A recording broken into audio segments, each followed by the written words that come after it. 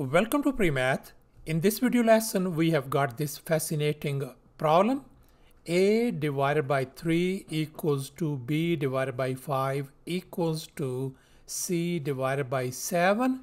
And moreover, A times B times C equals to 840. And now we are going to find the value of C. Please don't forget to give a thumbs up and subscribe. So let's go ahead and get started with the solution, and here's the very first thing we are going to do. Let's focus on this proportion, and here I have copied it down, and let me go ahead and set this whole thing equals to some constant k. Then I can equate all these equations. I can equate this one with this, and I can write this one as a divided by 3 equals to k. Likewise, let me go ahead and equate this one with this k as well. And I can write this one as b divided by 5 equals to k. And finally, I can equate this one with this. And we can write this one as c divided by 7 equals to k. And if we cross multiply, I can write a equals to 3 times k. Likewise, if we cross multiply on this one, b could be written as 5 times k, and finally this could be written as c equals to 7 times k. And here's our next step. Let's focus on this next equation. A times b times c equals to 840.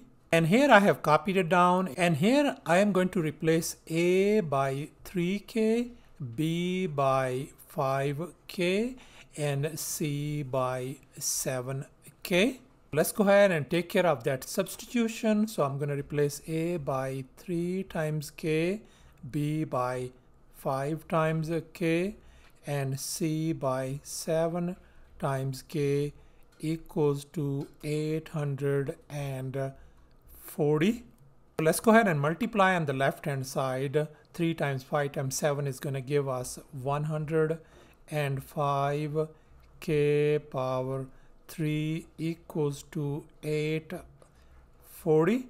Let's go ahead and divide both sides by 105 to isolate k cube. So this and this cancels out. So we got k power 3 equals to simply 8.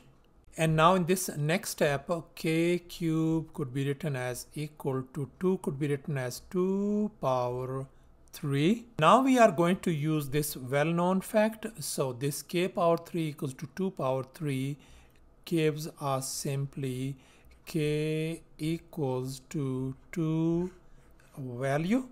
And here's our final step. We are going to find the value of c now, and we know that c equals to 7k. So let me go ahead and copy down c equals to 7 times k, and we know that k value is 2.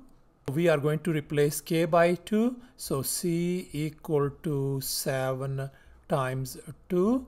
So c value turns out to be a 7 times 2 is 14. So our c value turns out to be 14. So thus our c value turns out to be 14. Thanks for watching, and please don't forget to subscribe to my channel for more exciting videos. Bye.